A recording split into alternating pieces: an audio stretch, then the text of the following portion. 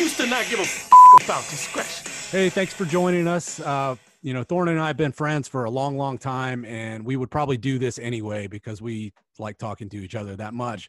However, it would really mean a lot to us if you would click that little subscribe button.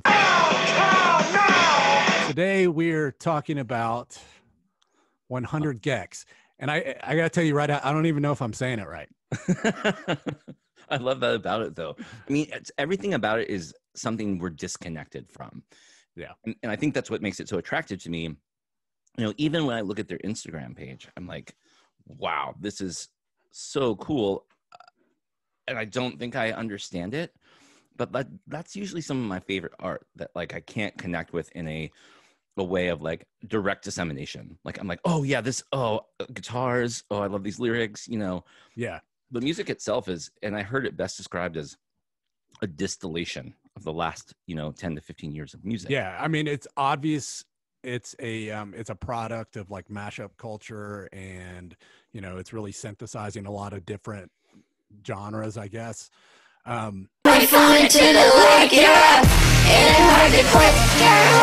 think a lot of people would expect me to do, like, angry old guy thing and be mad.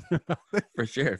I mean, that's what I expect. And sure. I hate to disappoint, but you missed it on this one because I actually, and I thought, am I being trolled? Right. I think that's accurate. Yep. Like when people used to try to tell me that D Antwoord was good, and I'd be like, I don't think so. This to me is not that.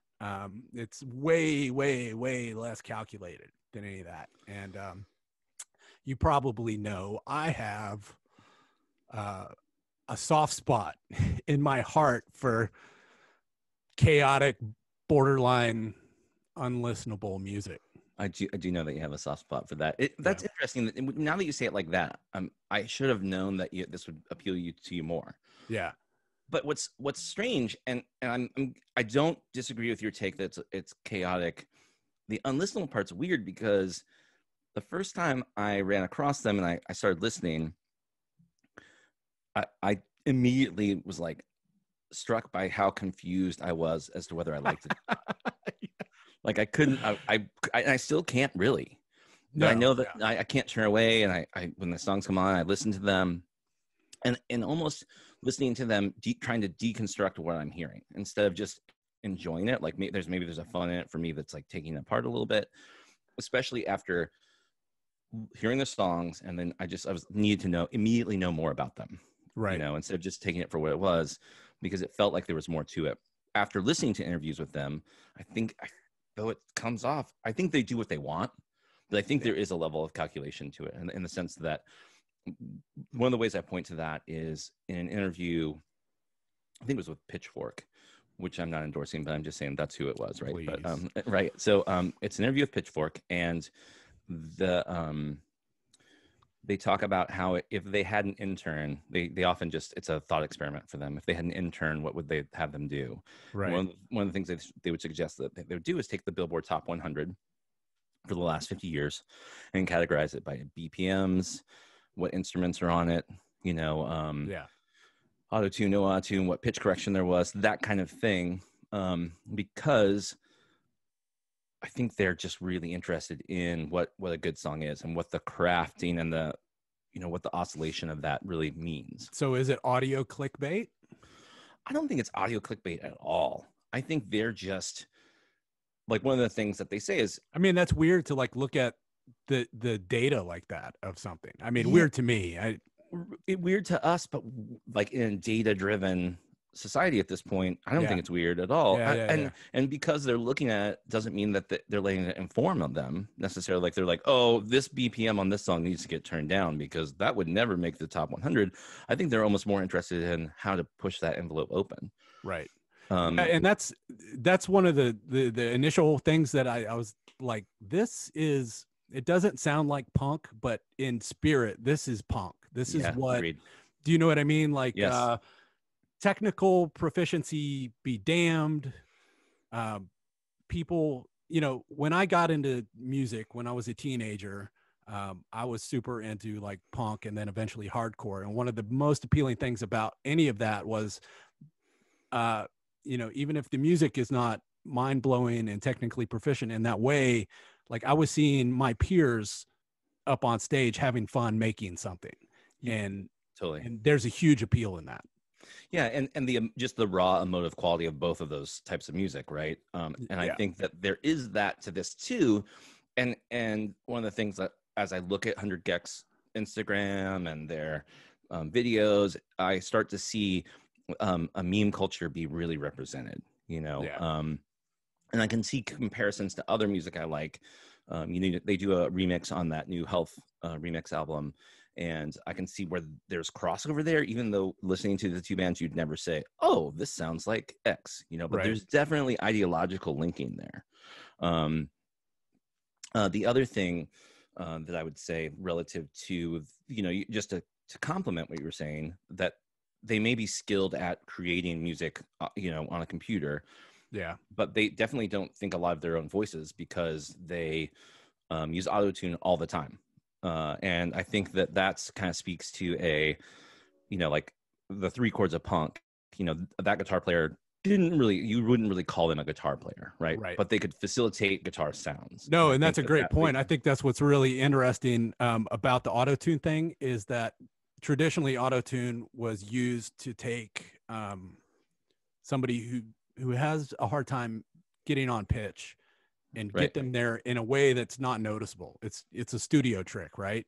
Totally. This is a complete deconstruction of that technology.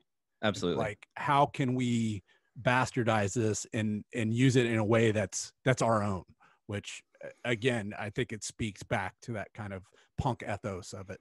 Yeah, that's true. And there are versions, and I mean, I think you have to look at people like T-Pain and Post Malone who really made that okay, as a format.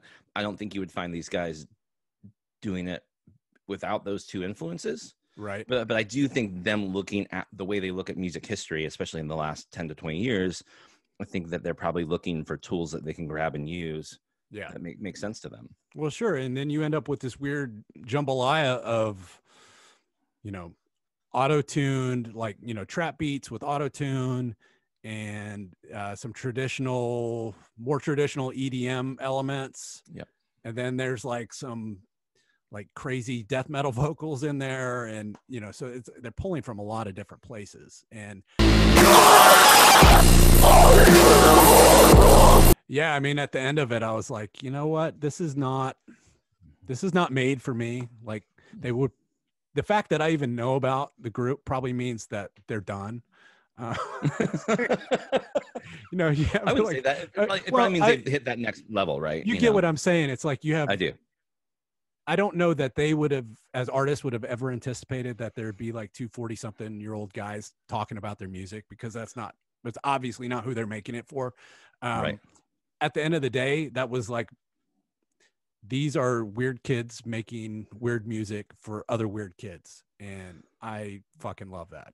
Well, aren't we just weird kids? Absolutely. Right. Absolutely. So maybe that's why it appeals to us, is that we can see that. Another thing that the reason they use the top 100 as a metric is really interesting. They talk about how almost all top 100 songs are good. And a couple times in interviews, someone says, "Oh, I'd like to beg to differ." I think in one of the interviews, someone uses the example of Imagine Dragons, which I agree with. Like, I don't, but they say, "Well, hold on. If someone played for you Thunder, like your best friend, right, was making music, and they said, I made a new song. They brought you into the room, they pressed play, and they played Thunder for you. You'd be like, that's amazing. Like, you should keep doing this. Right. You did something really cool here, because you're clouded with that friend thing. Now, yeah. Honestly, it's an interesting way to frame it. It is. They're not talking about me because I'm too critical of my friends. So I would be like, delete that. Yeah, no, I don't like it. But I do think that the metric is really cool. And I think that more of us should look at art with that kind of metric.